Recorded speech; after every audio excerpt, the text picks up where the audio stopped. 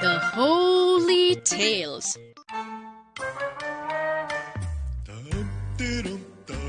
Hello everyone, I am Gumbo. These are my friends Freckles and Tubby. We live in this wonderful library and we love to listen to stories from the Bible. Holy, the oldest and the wisest bookworm of this library, tells us the stories. She knows all the stories from the Bible and she loves to sleep.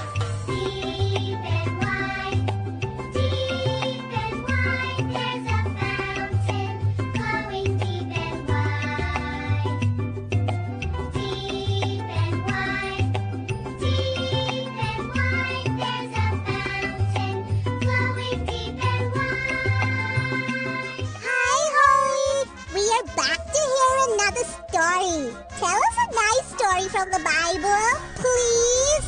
Yes, Holy, come on. I hope you have already thought of one. Yes, children, I have. But pay good attention or else you won't be able to answer my question at the end of the story. I will try very hard. Good to hear that, Gumbo. Now, Peter was one of Jesus' closest disciples. Visited Jaffa to preach his beloved master's teachings. Jaffa was a coastal town. One day, as he was praying on the roof, he saw a vision.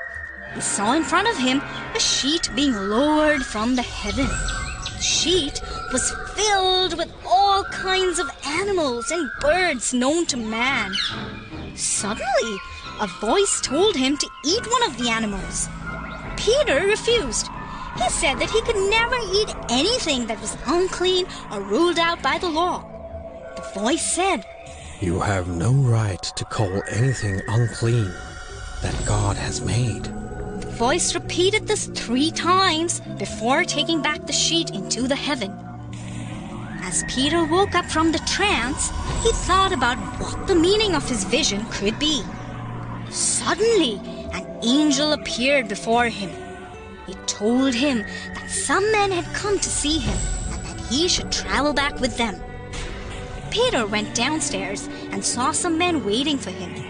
One of them said, "We are servants of Cornelius, a respectable Jewish man. He's a good man and worships his Lord. Today an angel appeared to him and asked him to send for you. You must come with us."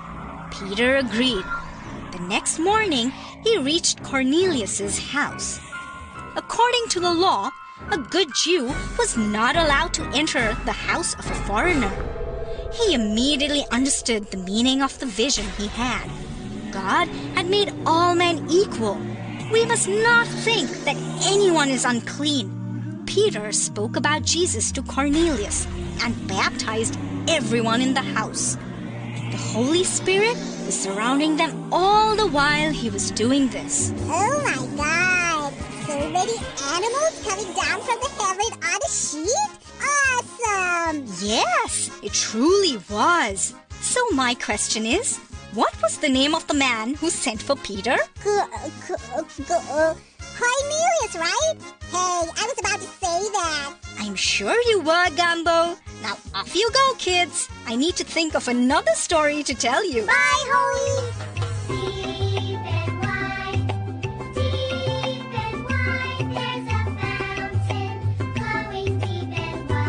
The Holy Tales.